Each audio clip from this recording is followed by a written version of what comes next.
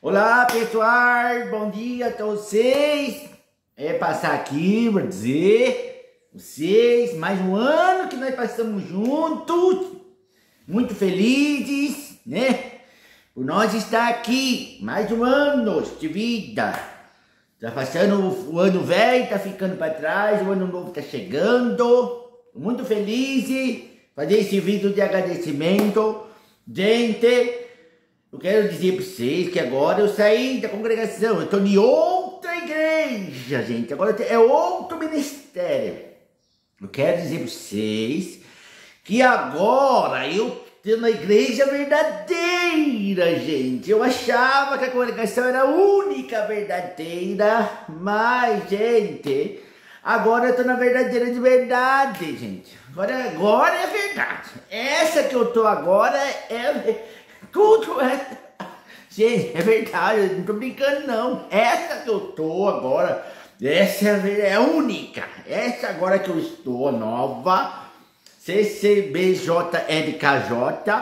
ela é a única que salva, gente. Essa é a única verdadeira. As outras são genéricas. Essa agora, porque eu tive reuniões com JK, JLK, JBK, eu esqueci o nome, é muito complicado. Mas eu quero dizer que essa agora, essa é a única que salva, não é mais aquela, gente. Gente, não é mais aquela, essa é a verdadeira. Eu quero que pedir perdão a vocês, eu perdoo vocês que ficaram bravos com eu, que vocês ficaram bravos, porque muitos queriam ter pegado a carteirinha em 2022, gente. Queria ser do ministério, mas não consegui. Não fique bravo com eu, gente. Não é fique bravo com eu, gente. Mas se não cumpriu esse ano a promessa de você ir para o ministério, quem sabe o ano que vem, né? Se você se esforçar mais nas coletas, trabalhar mais nas construções. Se você não foi do ministério, você tem que trabalhar para você ser empresário. Mas nessa nova que eu estou, Ccbcdefghij, é a melhor, é a única verdadeira, gente. Nossa, gente, é muito difícil. Eu estava aqui na frente de casa ontem e passou um rapaz que ele era da igreja e ele estava com a latinha de cerveja na mão, né? Aí eu peguei e falei para ele: você tem que parar de beber. Chamei ele para dar uns conselhos, santos conselhos. Você tem que parar de beber. Não pode, vai mal para os fígados, para os rins, pulmões.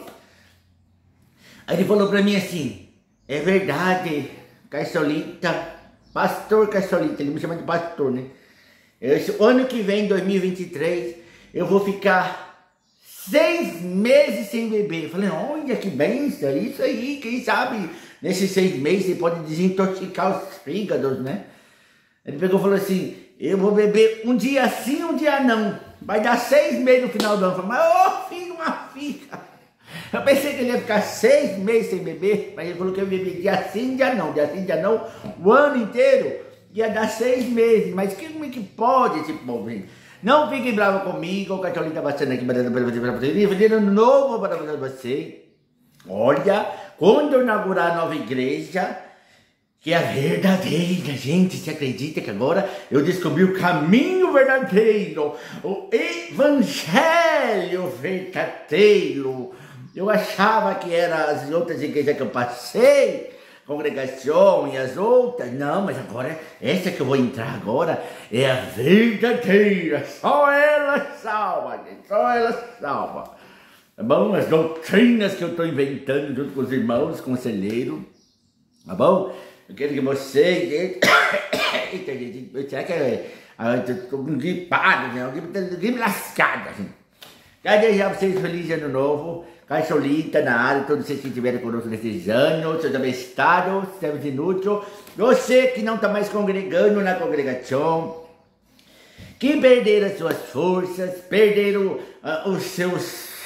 a esperança de ter a carteirinha, gente. Não, vem para a minha igreja nova, aqui ainda vamos dar carteirinha para todo mundo, gente. Todo mundo vai ser cooperador, todo mundo vai ser ancião, gente. Nós estamos começando uma nova, porque a gente percebeu que as igrejas estão meio corrompidas, meio muito materialista, construindo muitos templos, e nós vamos começar uma obra do zero, gente. Mas é a verdadeira, só a nossa vai salvar, tá bom, gente? Eu queria desejar para vocês um feliz 2023, abençoado, e vocês parem de ser servos inúteis. Vocês não são servos inúteis, porque o servo, gente, o servo, vamos supor, você tem dinheiro e você tem 2 filhos. E você tem uma empregada, né? Um servo dentro de casa lá, uma empregada que te ajuda. Essa empregada, você vai colocar ela no testamento como direito aos bens? Você não vai, porque ela é serva, ela é empregada. Você vai deixar no nome dos filhos, dos parentes. Então o servo não tem parte na herança. Então vocês não são servos, vocês são filhos de Jesus Cristo. Deus é o vosso Pai, seus abestados. Pense nisso, tá? Pare de ser servos inúteis, vocês é muito útil para a sociedade. Por isso que nós estamos montando uma nova comunidade do Evangelho Verdadeiro, Evangelho Verdadeiro. Tem muita gente no YouTube divulgando o Evangelho Verdadeiro, né, gente? Muito Evangelho Verdadeiro, né? Eu estava olhando, muito Evangelho Verdadeiro, todo mundo tem o Evangelho Verdadeiro. O que mais está sendo pregado agora no YouTube, e o Evangelho, eu fui chamado, escolhido para pregar o Evangelho Verdadeiro. Eu pensei que quem tinha sido chamado, escolhido, foi Jesus Cristo, né? Que ali é o Evangelho Verdadeiro. Então tem muito Evangelho Verdadeiro no YouTube.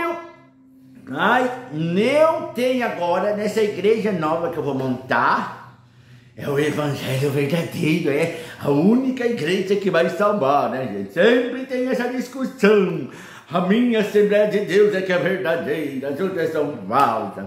A Deus de Amor fala, a minha é verdadeira, as outras são falsas. A Universal fala, não aceite ser pobre, lascado, ferrado, você tem que ser milionário, vem pra fogueira santa. Vem tomar banho de pipoca, sal grosso. Aí agora a congregação também é verdadeira. Todo mundo tem a verdadeira, né, gente? Mas na eleição todo mundo se unificou e se lascou. Não, meu Deus, quantos abestados nos YouTube ficaram apoiando o Bolsonaro, gente, quantos pastores, igreja, esqueceram de falar de Jesus, esqueceram de pregar a palavra. E outros se venderam para propaganda, meu Deus, e se lascaram todinho, gente. Deus ia dar vitória para o Bolsonaro. Esse povo está longe de Deus, gente. Ô, povinho, meu Deus do céu. Não, gente, eu estou dizendo assim. Eles disseram, pregaram que o Bolsonaro ia ganhar, que era escolhido de Deus. Gente, se está escrito na Bíblia que o anticristo viria em nome de Deus, enganaria muitos. Bolsonaro já enganou um monte de gente, o povo está falando que ele é enviado de Deus. Imagine quando viu o anticristo, esse povo.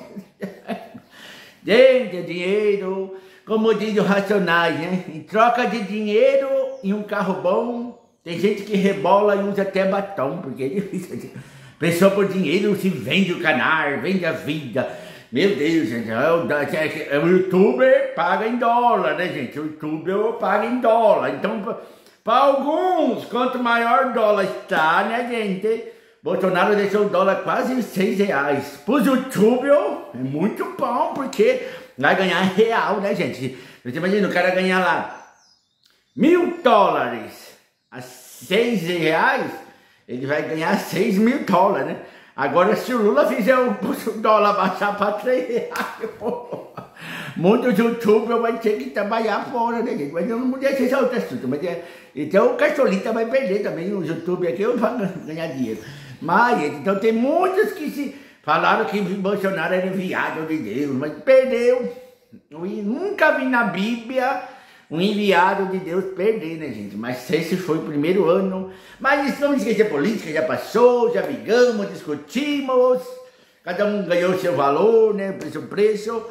Tenha todos um feliz ano novo, 2023. Católico, amo vocês. Agora eu tô na Igreja Verdadeira, hein? Agora eu sei a Igreja Verdadeira. E conto com as vossas coletas, com as vossas presenças. Bastante busca de coleta, busca de dom de coração, busca de dom de Deus. Um grande abraço. Grande abraço, grande abraço. Feliz 2023, bestado. Deixa o like aí, se inscreva no canal, bestado. Obrigado, obrigado, obrigado, obrigado.